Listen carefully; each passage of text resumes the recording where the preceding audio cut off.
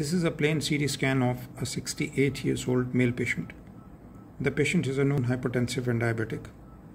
Now please observe these hypodense lanes in the lower part of right cerebellum. These are infarcts. Now as I scroll up, extracerebral CSF spaces are mildly dilated, suggestive of mild cerebral atrophy. Both the lateral ventricles are dilated with the rounding of frontal horns. Third ventricle is also dilated.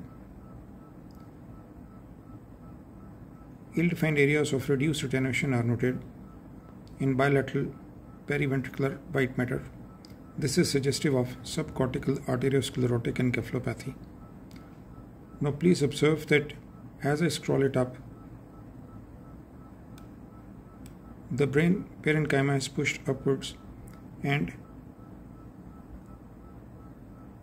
it abuts against the inner surface of the upper parts of the parietal bone.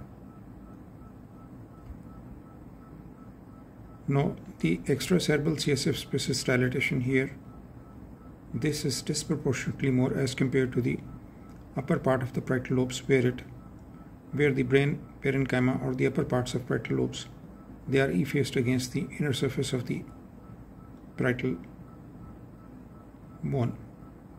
Now I will show you the angle here. This one is measures approximately 72 degrees.